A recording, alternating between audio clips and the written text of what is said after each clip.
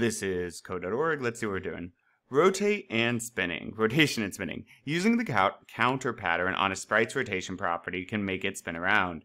Do this. Use the counter pattern with the pan sprite's rotation property to make it spin as the image on the right. Let's check out. Oh, we have a pan not moving. They have a pan moving. All right. Now remember, the counter pattern is when you take a variable and add to it. So what do we want to do? We want the pan to spin. Now, if I just grab sprite.rotation and, drop it here maybe, this isn't going to work, right? So we don't have a sprite, we have a pan. So, hey, computer, make the pan rotate 90 degrees. Well, let's say running, whoop, you see how it did there? It did rotate, but just once, right? Boom, it flipped around, but just once, it sticks there. Okay, well, obviously, you need it in the draw loop, right? Sure, because this runs 30 times a second, and it's how we animate things. Wait, it's not moving yet. And that is because 30 times a second, I'm telling the computer make a green background. The pan's rotation is equal to 180, draw the sprite.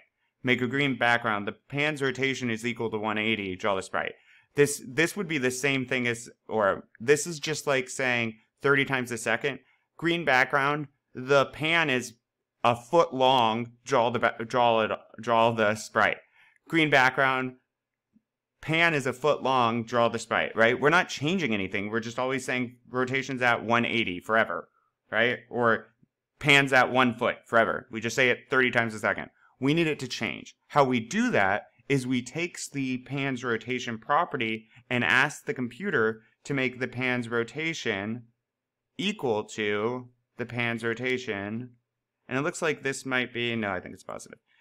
We want pan's dot rotation to be equal to pan dot rotation plus 1 or 2 or something. And what should happen is 30 times a second, we're telling the computer, hey, draw the screen background. The pan's rotation has a new value. What is it? It's going to be equal to whatever the previous rotation was, which would just be the default, so probably 0, what the pan was originally. So 0 plus 1, boom. Pan rotation is now equal to 0 plus 1. Draw the sprite, and it slaps it on the screen. We at the bottom of our loop, go back to the top.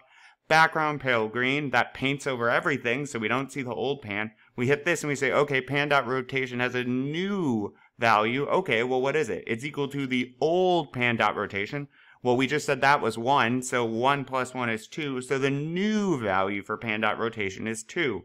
Okay, draw that sprite, and it draws it, moved over a little bit, rotated a bit. Hit the bottom and it goes, whoop, blank out everything on the screen. It's all green.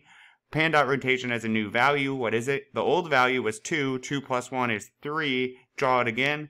And it goes so fast, 30 times a second, that it appears to be moving, hopefully.